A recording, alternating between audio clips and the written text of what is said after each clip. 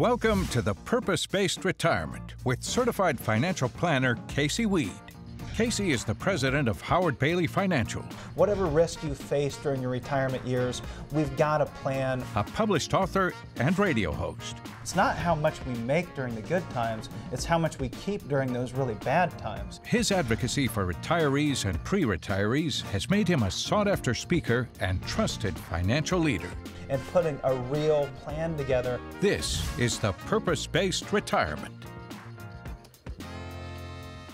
Good to see you again. I am Lee Kelso here with Casey Weade and Marshall Johnson, certified financial planners from Howard Bailey Financial. On our program today, we're going to start with a simple question. How much time do you spend on finances? Now, you might answer that question probably less than I should, but this is one of those situations where less can actually be more if you do it wisely. So let's jump off there, Casey. Yeah, you know, and a lot of these things that we're going to talk about here come from my own personal experiences and mistakes that I've made in the past that I found I was spending more time on my money than really enjoying what I had worked so hard for. And so I want to share some of these different things that I think can affect you no matter what point in your financial life that you're in, whether you're in the accumulation stage or the retirement stage or the deaccumulation stage.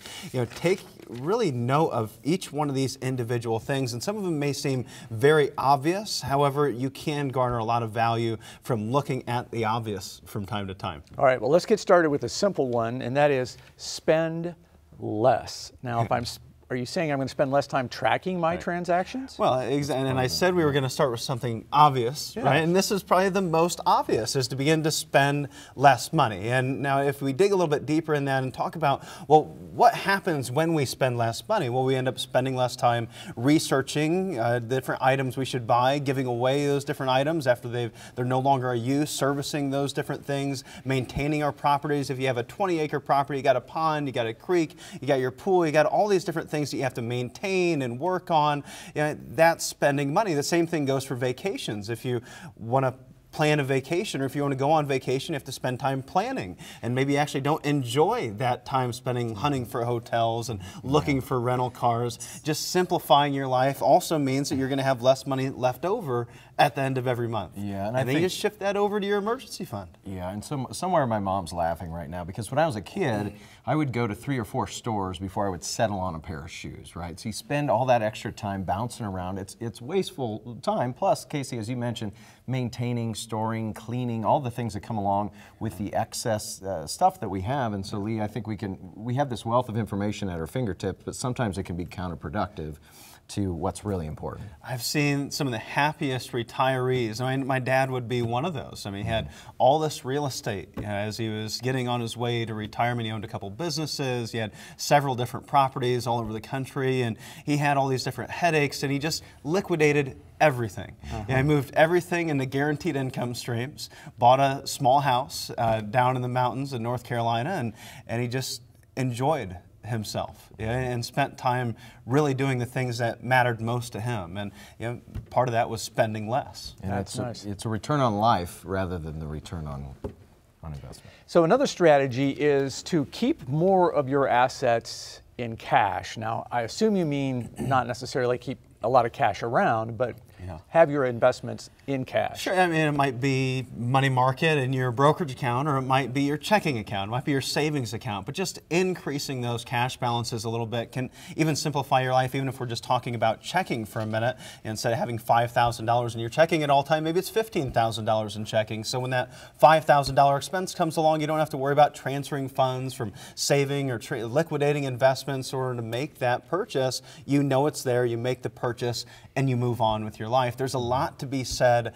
about having additional cash. You know, the only reason that and think about this, why does your financial advisor, why does your investment advisor emphasize so much that you need to stay invested 100% at all times? Is that for your benefit, or is that for the advisor's benefit? Think about the smart money. Right now, corporations have the highest cash balances in history. We've never seen cash balances this high. That's because that's the smart money. And the smart money is waiting on the investor who's holding on to the real estate, the business, the stocks and bonds that's been staying fully invested, they're waiting on that opportunity to take advantage of you when the market does downturn. And it will happen. Sure. And now, do you want to be the smart money sitting on some additional cash to take advantage of those opportunities and not worry about those things? Or do you want to be the one that's left holding the bag? Sitting on $230 billion in cash or whatever that number So I think the other point there is we see a lot of retirees, they're spending an awful lot of time watching the accounts every day, watching the stock positions. Well, what happens is when markets are coming down, if they're scrambling to figure out what they need to buy or sell or rebalance, the reality is if you're keeping a cash reserve, you can just worry about the buy side. You don't have to worry about the sell side so much. So freeing up that extra mental capacity to be able to make smart decisions rather than scrambling, I think is important. And another good tip, I think this one makes a lot of sense for a lot of us, and that is hire a professional. Yeah. Well, we want to spend our time, again, like Marshall said, it's about return on life at some point, and maybe it costs you a little extra to work with a financial professional. But many times it doesn't. We have a lot of people that walk into our offices that are all invested in mutual funds, and they're paying 1.5% to 2% a year. They don't see those fees or expenses, but they're paying those fees inside those funds. They can come in, get professional help, dramatically reduce their cost of investing, and now they've got somebody that's there to guide those things along, so they don't have to worry about rebalancing on a regular basis or looking at your portfolio's performance every month, every day, worrying if we should be buying Coke or selling Pfizer. Now you've moved those things onto a professional so that you can spend time doing the things that you love most. You didn't work your whole life in your accumulation years saving and trying to get to this point where you step into retirement. You have this big nest egg, and now you're worrying about the market on a day-to-day basis. Should we be buying this stock or selling this stock? What about our income? We've got to watch our budget. We've got to watch our expenses. What about our taxes? Are we paying too much in taxes? Let's really enjoy what we worked so hard for, and sometimes that requires hiring a professional, an investment professional, a tax advisor, maybe an attorney for that matter, or a whole team, depending on your level of investable assets. And if you've got very confusing situations, confusing tax situations, stock buyouts, selling properties, selling businesses, you may spend, if you're a do-it-yourselfer, you may spend several hours trying to research the tax code when that time could have been better spent somewhere else. And that kind of comes back to working with a financial professional in automating the reviews. I think that takes a lot of weight off of somebody's shoulders when they know that they're coming in every quarter. They don't have to think about rebalancing. And that's another thing that we talk about, Lee, is automating things to simplify our lives, whether that's bills, mortgage payments, automating to simplify, or just our contributions for that matter. Automate, lump, simplify those things. That could be your 401k. You can automate your 529 allocation so it comes out of your check every month, or it comes directly out of the bank every month. It's being reinvested into a set asset allocation mix, and from time to time you can lump sum those dollars into your investments. They don't have to necessarily go equally into every single opportunity that's out there. They can be directed in lump sums from time to time, and I think simplify is a huge one. Again, especially for retirees. No matter where we're at, we want to simplify our financial life, but as we get closer to those retirement years, what becomes in focus? I mean, we've seen people time after time walk into our office, and maybe this is you know that you have 30 different investment accounts, or 40 or 50. I see people with over 50 different account numbers time and time again, and where does that leave your family? Where does that leave your spouse? Oftentimes, one spouse isn't concerned because they know exactly what and where each one of those individual accounts are, but what if something happens to you? Where does that leave your spouse? Or for that matter, what happens if something happens to both of you? Now your kids, do they want to be picking up 3, 4, 5 different accounts and consolidating, or having to run around consolidating investments from different brokers from all over the country? And you can have a very sound financial plan that's very simple with 3 to 5 accounts regardless of your investable assets, and stay diversified following key principles of finance. I just read an article the other day about weaning yourself off of micromanaging your financial assets, and this author's point was, as you step back, take that time that you would have played around the margins and dinked in your own accounts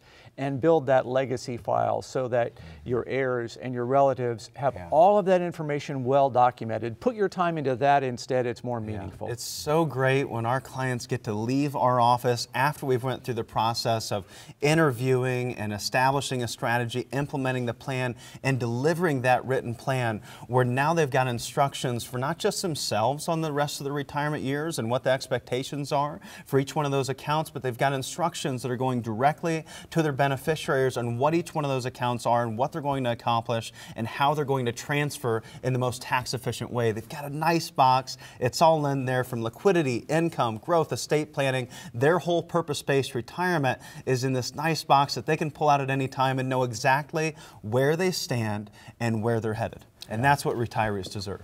Well, I think that's a great idea, a good topic to start the program with, and it brings us to this. We have a special offer for the next 10 people who call right now. We're offering a complimentary financial review of your entire financial and retirement plan. It's an opportunity to get an education about your money so that you can make the very best decisions possible moving forward. So for the next 10 callers, Casey and his team will make time on the calendar to sit down and visit with you and give you your very own purpose-based retirement. We are right back with questions from viewers in just a moment.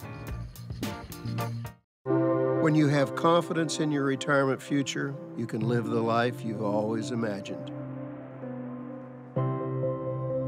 Because of planning, you now have time to reflect on the wonderful memories of your life.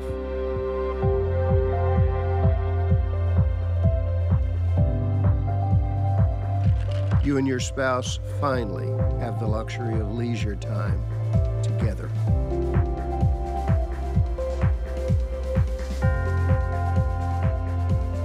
To spend fun times with your grandkids, sharing the joy of their excitement about life.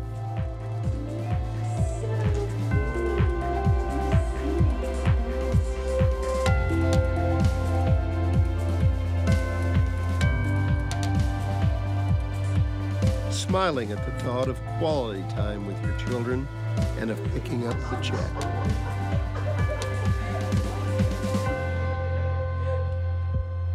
At last, you have time to breathe and rekindle the love of your life. Why? Because you imagined what could be. You planned for retirement. So today, you own your future.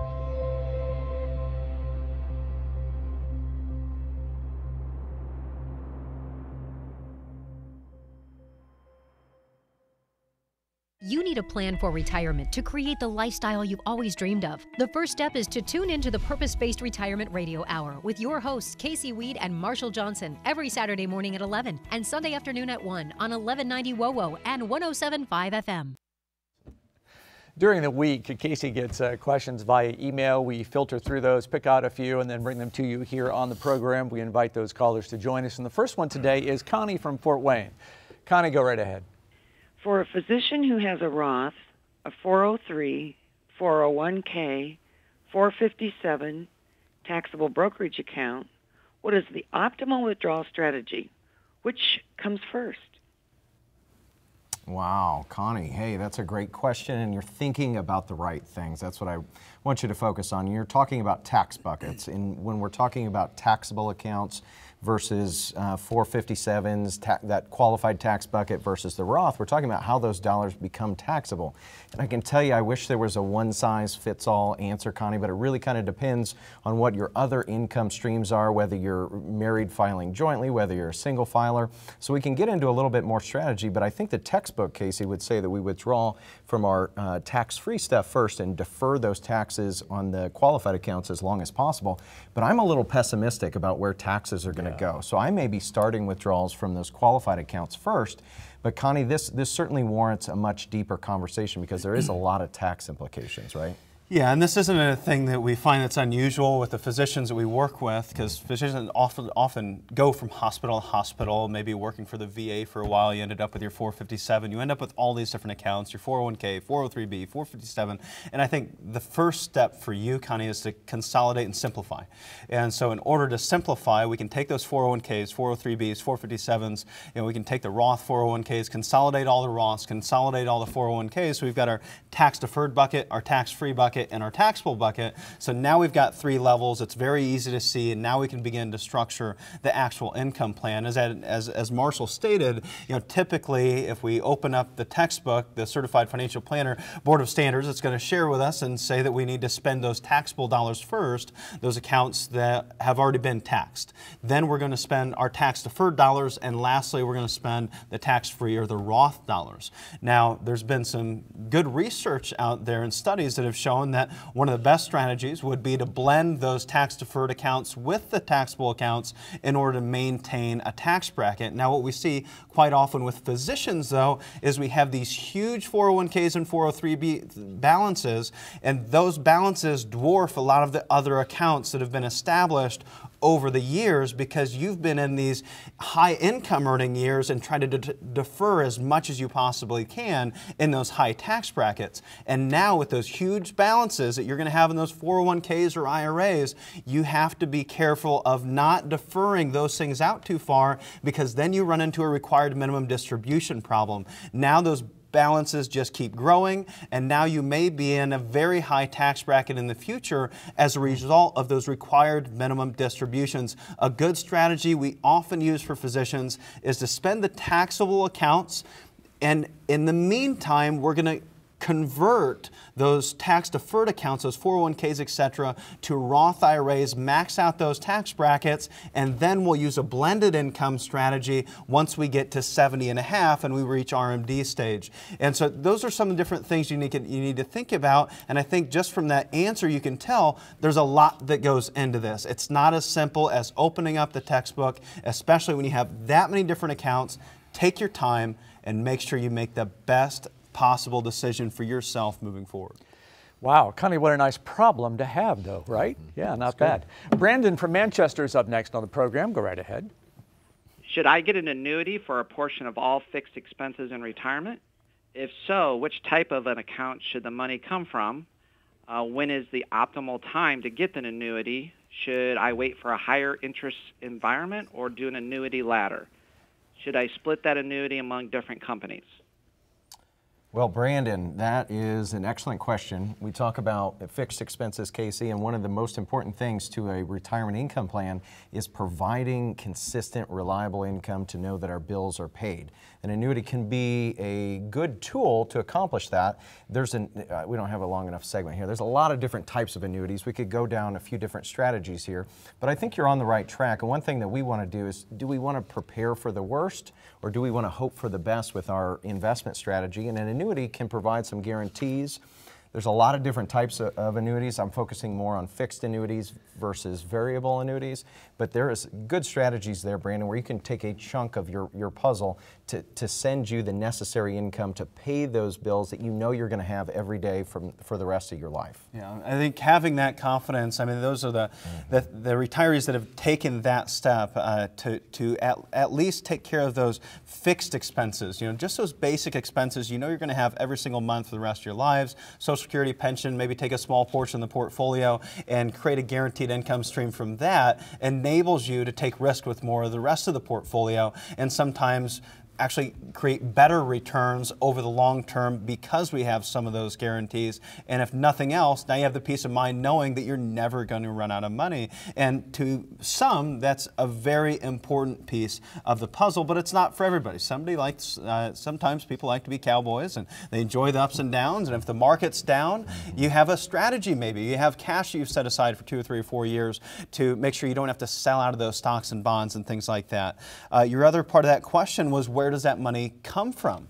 Now, we would typically, if we're going to annuitize a portion of the portfolio or set a piece of it into an annuity, that means we're going to tie it up. That's the downside of an annuity. We get some guarantees along with it, but we have those strings attached to the funds where there's penalties and we can't get to all of them at any given time, but we have that peace of mind. So where I would go with this is I would look for dollars that are already tied up in a sense. And your IRAs and 401ks, those are tied up dollars. Even though it may seem like you can go get them at any time, you're not going to go pull out $100,000, $500,000 out of an IRA, out of a 401k, because you're essentially going to have a penalty anyway in the form of a very large tax and a higher tax bracket. So those dollars were originally created to be for retirement income, to slowly draw those things out over time, and an annuity is a great way to do that, maybe with a portion of those funds. Do we have any other pieces of that question we need to answer? I think part of it is there's a lot of folks today that are just trying to recreate the pensions of old. A lot of baby boomers today don't have pensions, so they're looking to carve out a chunk and create their own pension. Maybe it's $750 a month, maybe it's $1,500 a month. It's not meant, no one investment vehicle is perfect for everything. I don't want everything in stocks, I don't want everything in annuities. Blend a plan that provides for this. And last couple questions there. Should we wait on a higher interest rate environment? Maybe, maybe not. You know, I think that we're going to see higher interest rates in the next 5 or 10 years, but I don't know. And had you acted on seeing higher interest rates 5 or 10 years ago and not done anything, you would have been in a very sore place. Dividing that up against several different companies, I have no problem with that. However, I think if you find a highly rated carrier and you really look into the financials, it's really not much of an issue. Guys, we got to move along. Brandon, thank you for your call. Arlene up in Auburn, quickly if you could, please. Should one look at market conditions and change withdrawal locations based on that? Arlene, you know, I would be very cautious with that. Now, if you can do that, then great. If you've got it all figured out where the market tops and the market bottoms are, then great. And so when the market's down, you should typically be taking those distributions from your taxable accounts because you're generating smaller gains while those equities are down. And when the market's up, you should be taking those distributions from your tax-free accounts or tax-deferred accounts because they're not going to generate any more tax than they would have when they were down because either they've never been taxed or they've already been taxed and they're going to actually come out tax-free. However, if you can figure out the market's tops and the market's bottoms, then it probably really doesn't matter in the first place because you've got more money than you know what to do with, and you can take it from any place. However, I don't think that's the case. Most people can't time the market, so what you can do is you can have a plan that is distribution-based and tax-based that fits right into your purpose-based retirement strategy, and using your CPA along with your investment advisor can make that happen. Arlene, have to leave it there. Brandon, Connie, thank you for your calls as well. And if those questions left you with questions, then jump on the phone right now and be one of the next 10 people who call. And we're going to offer a complimentary financial review of your entire financial and retirement plan. It's that opportunity we talk about to get an education about your money because we want you to make the very best decisions for yourself that you possibly can moving forward. So for the next 10 callers, Casey and the team will make time on the calendar, sit down, visit with you, and give you your very own purpose-based retirement. Here is our question of the day. Which financial product offers market participation without a downside risk? Is that a variable annuity, a REIT, bonds, or a fixed indexed annuity? Casey's got the answer coming up. It's your retirement. How will you live it? How will you be remembered? Will you be able to take me on vacation? Will you be there for my ball games? Will you teach me your values? You'll be able to play with me. Oh, help me go to college. How will I remember you?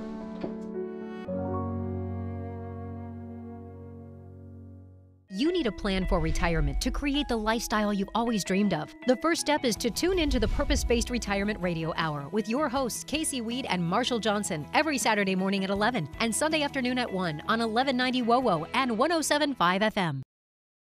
Hey, we left you with a question of the day, and it was, which of these financial products offers participation in the market without any downside risk?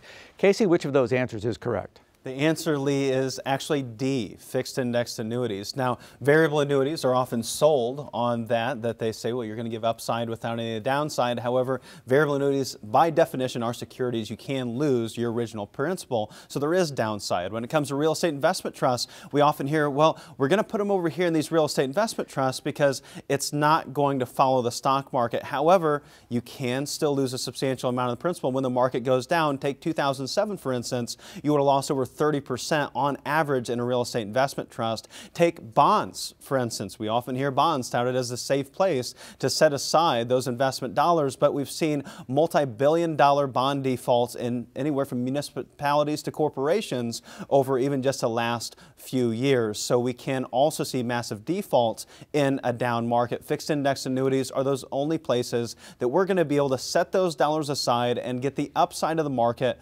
with none of the downside. Now we're going to have some limits within that, and we're going to go over some rules here today. We're going to talk about how an indexed account works and where that might fit in to your overall investment strategy. So here's the rules of the game. See, I like allegories and things like that and analogies, so we're going to talk about this in the frame of mind of, say, a football player. Maybe you're a big football fan, and these are our rules. Rule number 1, it's always first down. We like that it's always first down. Number 2, we can never lose any yards. Number 3, we can only have up to a 12-yard gain per day. So let's follow the game-by-game play here. The play-by-play starts at the 20-yard line. So we start at the 20-yard line, and we have a 10-yard gain. Now, your quarterback is going to throw for a 10-yard gain, and the ball gets spotted at the 30-yard line. So we've got a 10-yard gain. We get all 10 yards. We move from the 20 to the 30, and then we have an 18-yard loss. Your quarterback gets sacked at the 12-yard line for an 18-yard loss. But wait a second, we've changed the rules, remember, so that you can never lose yardage. So where are we? Well, we've got no loss, no gain. Even though your quarterback got sacked at the 12-yard line for an 18-yard loss, the ball gets spotted back at the 30-yard line where the play began, and it's still first down. Now we have an 8-yard gain. So the quarterback threw for an 8-yard gain, and the ball is spotted at the 38-yard line. Went from the 30 to the 38-yard line, and remember, it's still first down. Now we have a 19-yard gain. Your quarterback throws for a 19-yard gain, but wait a second, remember the rules changed. We don't get that whole 18-yard gain. Even though you made that 19-yard play, the 12-yard maximum rule kicks in, so your team has to give back 7 of those yards. The result is a gain of 12 yards, and the ball gets spotted at the 50-yard line. So what happened? Now, had we played normal rules, we would have seen a 19-yard gain in total. We would have had a gain of 10 yards, 8 yards, and 19, but a loss of 18 would have left us at the 39-yard line. Now, under these new rules, the indexed account rules, we would have seen a 30-yard gain, gains of 10 yards, 8 yards, and 12 yards with no losses, and the ball gets spotted at the 50-yard line. That's an extra 11 yards. And what's this really show us? This shows us exactly what we're always talking about here in the show, is that it's not about those big gains. It's not about hitting the home runs in the good years. It's about protecting yourself against the downside, protecting yourself in those bad years. So I get it. It's kind of like having Tom Brady as your quarterback, right? You know something's good. Right. All right, enough of that. But there has to be a downside here, Casey. What's that? Sure. The downside of using a fixed indexed account is typically that you're going to have restricted gains. That's probably the biggest downside. When we're in a fixed indexed account, we're going to have a downside, which is that we sometimes tie up our funds. We can only have 5–10% out every year for a certain period of time. Maybe that's 5 years, maybe that's 15 years. So we've got limited liquidity, and we've also got limited returns. For instance, we could have a 12% limit on our gains every single year, or maybe it's 10%, or maybe it's 15%. So we've got limits on our returns. We've tied up our money, but we've got safety. We've got no downside risk, and we're getting more upside potential than we would have in a CD or something along those lines. Yeah, that sounds like a good formula. A lot of retirees looking for exactly that. We hope that you've enjoyed the program today. And again, our special offer, if you're one of the next 10 people to call us right now, offering a complimentary financial review of your entire financial and retirement plan. It's an opportunity to get an education about your money so you can make really smart decisions going forward. So next 10 callers, that's the invitation at 482-9559. Casey and the team will make time on the calendar, sit down, meet with you, and give you your very own purpose-based retirement. Again, 482-9559. Thanks for joining us today. We hope that we will see you next time around. Take good care of yourselves. You can always check us out at howardbailey.com. We'll see you next time.